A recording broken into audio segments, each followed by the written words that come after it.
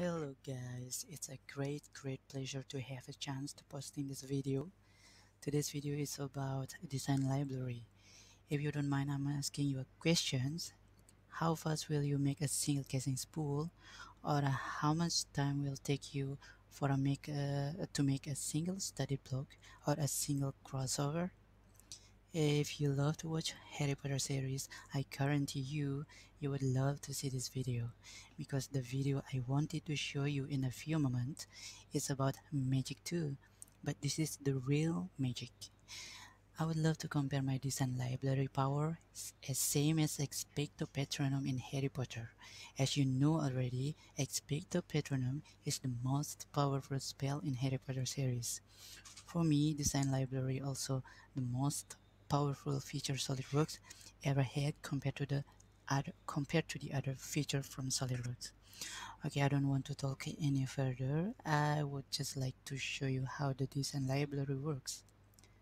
I have made sample for today's video, where I have made a casing spool with 13.58 10K flanks bottom into 11-inch 10K flanks top, come with two 116 10K side outlets with an autoclave port. For someone involved on designing and the drafting team would understand how these sizes will take time to create. We have to make sketch from zero to hero to make a 3D model and convert them later into the machining drawing. If you have design library, all you need to do is drag and drop. All feature you need only a single point, a face, or a plane. As simple as that. For the flanges in my design library, I made all the sizes as per API 6a, and I classified them as per the pressure rating. On design library, we could make them as a configuration too. Hopefully I have chance to show you another powerful SolidWorks feature like configuration. Let's begin now. Now I select 10K pressure rating, and I just drag my selection and drop it on the face where I would like to put the features. Once I drop the selection, a new screen will pop up and it will allow me to select a configurations, since I made this design library as a complete size as per API size. But you could make them with a single size too. It's up to you, it's your choice. And after selecting the correct size, in this case 10-inch, I would need to select a single point. Please note, all selection options really depends on how we make the design library itself. I mean this design library as simple as possible way. Even if someone not expert in designing will easily to use this design library. And finally, I have to select a face. The face could be outer diameter or inside diameter, as long as cylindrical and same axis with the flange where we will place it. It will be fine. And now, voila, it just happened like magic, right? As I promised you. And for the next size is the 13.58 10K bottom flange size.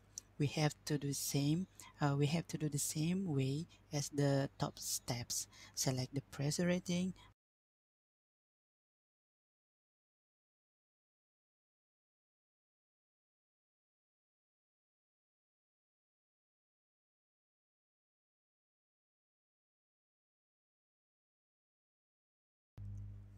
select the size, select the face, and expecto patronum.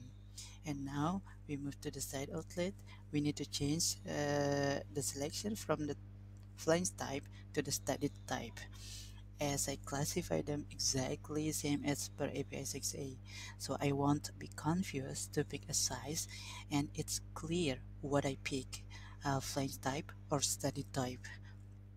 We need to do we have to do the same way as the other steps, I mean, but after changing the types to study type, of course. Select the pressure rating, drop it on the face where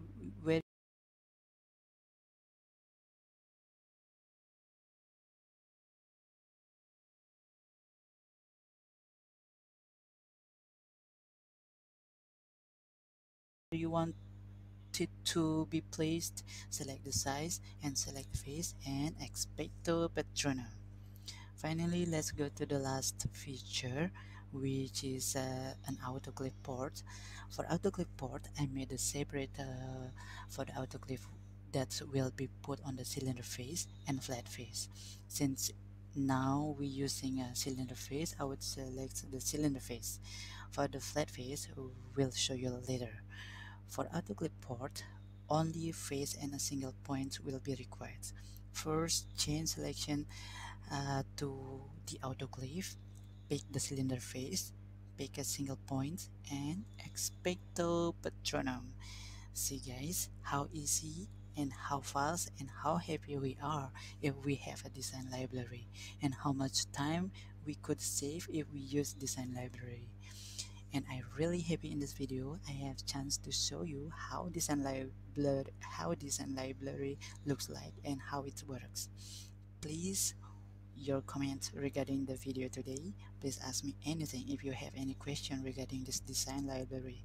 See you in other video guys.